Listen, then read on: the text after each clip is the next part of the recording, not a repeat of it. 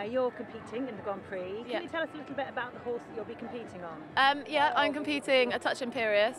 He's a 9-year-old. He's getting a bit more experience now, but he came, I think, third in the newcomers final at Horse of the Year show as a 7-year-old and third in the Grade C final at the Horse of the Year show, and did well in the county show circuit last year. So I'm just trying to do the big classes now with him. And will this be the biggest competition you've taken him in? Well, no, I've been in Portugal at the start of this year doing the 3-star. There he came fourth in the Grand Prix there, which I was really pleased with. So, great. Yeah. Great. And who else have you got? What other horses are you competing with? I've competed Highland Cruiser. He came fourth this morning in the speed, and Silver Lift, who's an 8-year-old, who came fifth yesterday in the speed actually. So they've gone well.